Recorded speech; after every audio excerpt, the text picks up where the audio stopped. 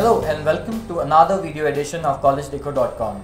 Today we have a list of exit options for every law student which is going to pass out or has already passed out from his course. So if you have just ended with your LLB coursework, these are the options that you can pick up for your career ahead. Practice of law, judiciary, government jobs and armed forces, or even venture into the private sector. When we talk about practice of law, an advocate can practice in the district court, the state high court, or the central supreme court. There are tribunals and forums to choose from.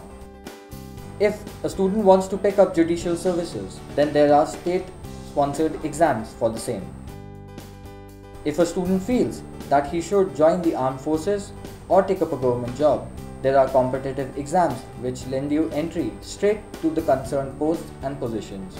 When we talk about armed forces, there is a position called JAGS, J-A-G-S, which stands for Judge Advocate Generals. These are competent and active members of the armed forces. Now coming to the private sector. And in the private sector, as a lawyer, you can become an in-house counsel, a corporate advisor, or even work as a chief legal officer for any corporate organization.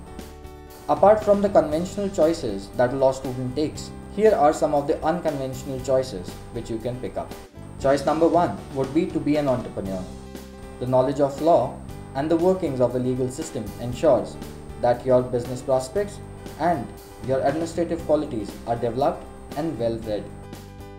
Politics, public welfare and social work, policy development.